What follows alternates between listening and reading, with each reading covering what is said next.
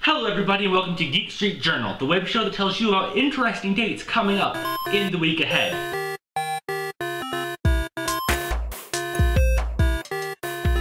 Before we launch into the dates, I'd like you all to know I have been reading Dragon Riders of Pern. However, as I was reading it, I figured out it's actually the first 3 books in the Dragon Riders of Pern series bound together. So it might take me a little longer than I was expecting to spend to read it, but read it I will, and the review will come along maybe a little later than I might have hoped. Also, I was gifted this sonic screwdriver by a very short and good friend. As you guys might have remembered from my tiger video, Carolina Tiger Rescue video, I made myself 10's screwdriver, and now I was gifted 11, so I have both of them. Yay! April 16th is Library Day, and in fact, the ALA, or American Library Association, says that from April 14th to April 20th, it's actually National Library Week. Now, the state might be different if you guys are in another country, but it might be around the same time, so I'd look into it. I know I do have a lot of international viewers.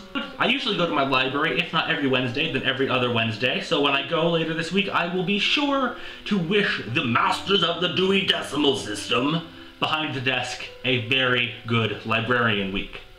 In fact, that's where most of the books on that bookshelf come from. On Wednesdays, they sell books for 10 cents, so that's where most of those science fiction books came from. So definitely love your local libraries.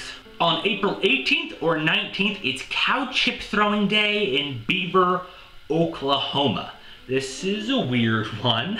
In this glorious tradition from when else but the 1970s, people of Beaver, Oklahoma have a competition to see who can throw cow poop the farthest in a field.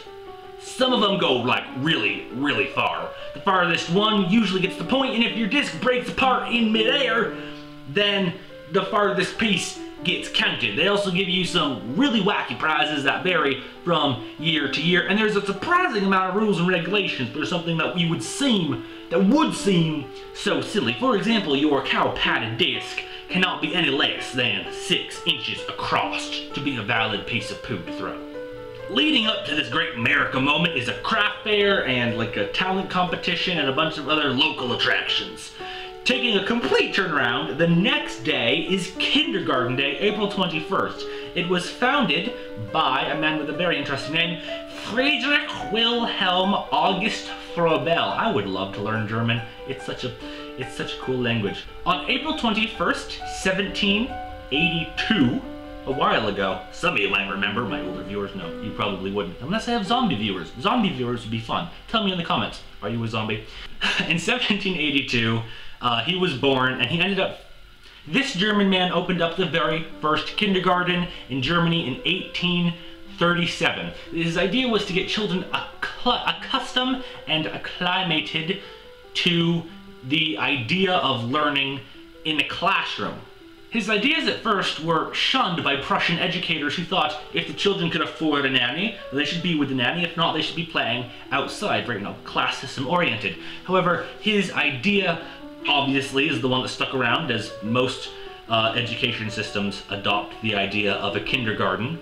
And they help get children accustomed to the environment they'll be held prisoner in for the next 12 years of their life. My words, not his. His idea probably actually helped a lot of students who would otherwise be rather nervous about classroom education. And that's it for the end of Geek Street Journal. I am now going to go away and edit this video and read some of this, and see you guys next week for Earth Day is next week. That one is going to be really awesome. Bye!